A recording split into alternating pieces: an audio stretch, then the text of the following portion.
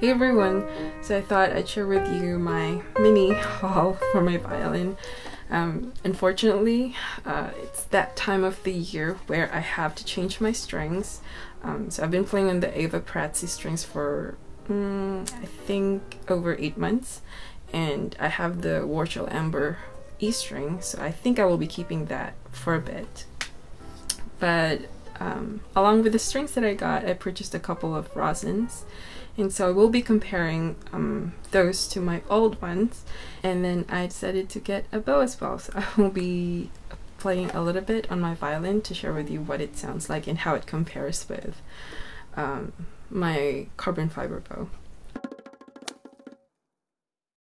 Okay, so let's get started with the ROSINs first.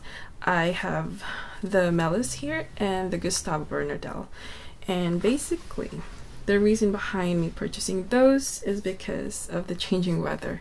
Now, I've stuck to the Pirastro Goldflex for a long time, and I have no problem with using it, except that my bow, it started slipping, so it's losing its bite. And this specific rosin, I feel like it makes bowing very smooth, and so it's not very ideal for specific bow strokes that I'm practicing. So for example, if I'm playing the Kreutzer number 4, it's a little bit of a struggle to catch the string because it's losing its tooth. And the rosin that I was using before the Pirastro Gold was this one. This is called Thomastik Dominant rosin. Comes in a tin like this, and as you can see, it's quite battered because every time I have to open it, it's always a struggle. And one time I was battling with this tin for so long because I just wanted to play my violin, and what happened was I was in so much of a hurry that I dropped the tin, and this is what happened. Basically I shattered it, and that was the end of this one.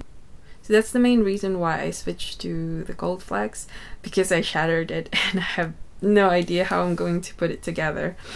But it's a welcome change because I really enjoy this, especially for newbies. I think you will enjoy it if you haven't tried it before because it makes bowing so smooth. The only drawback, of course, is that you kind of lose that really crisp articulation that you're looking for, maybe if you're doing specific bow techniques.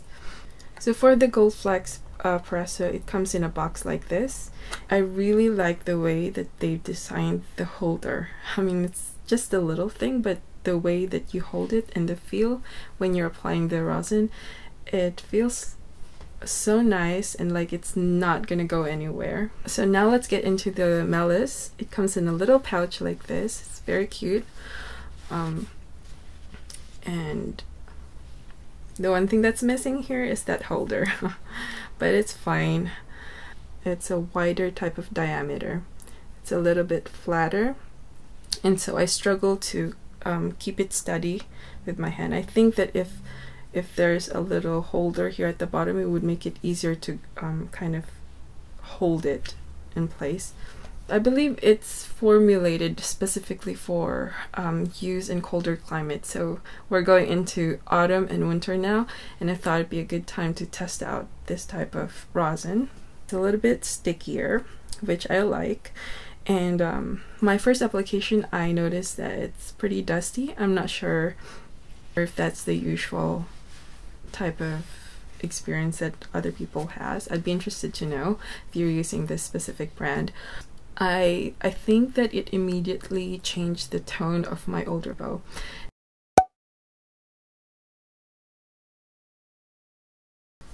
Okay, so next up we have the Gustave Bernardel. It comes in this dark bluish type of pouch and opens up like the Melos.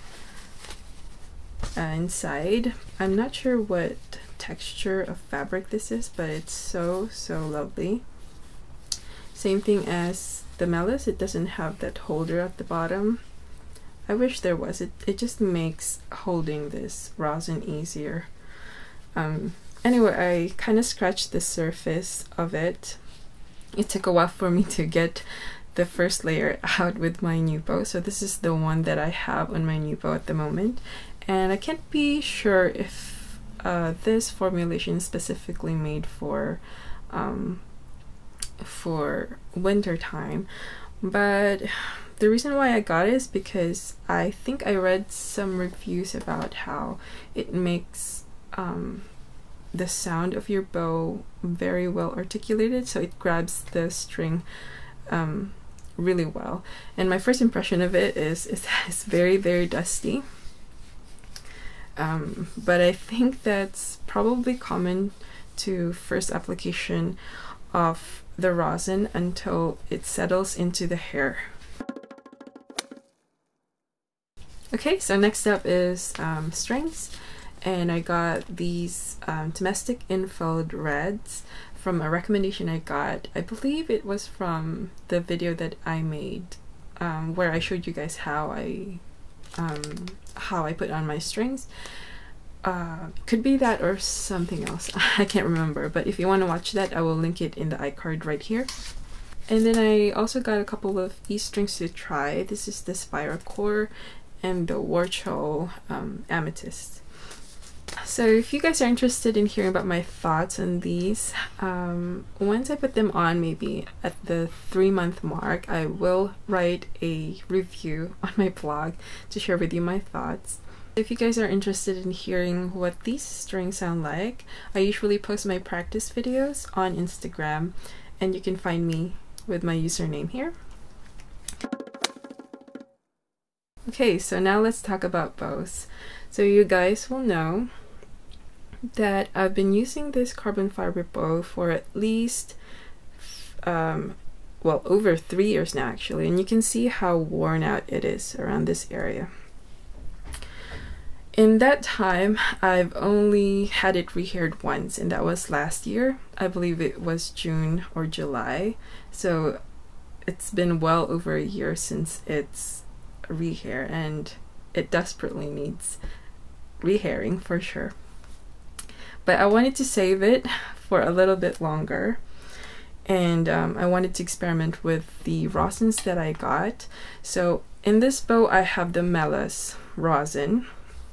So one of the reasons why I decided to go for a new bow is because I was really intrigued with trying out a hybrid bow. So this bow is, the brand is Vingowbow Ma, and I purchased this online. But basically its core is made out of carbon fiber, and it's wrapped around wood. So very curious to try this. And also the cost of this bow is less than the cost of a rehair, which was very surprising for me. So I thought, before I have my carbon fiber bow rehaired, I might as well try something that's new, just to test out and see what I like about it.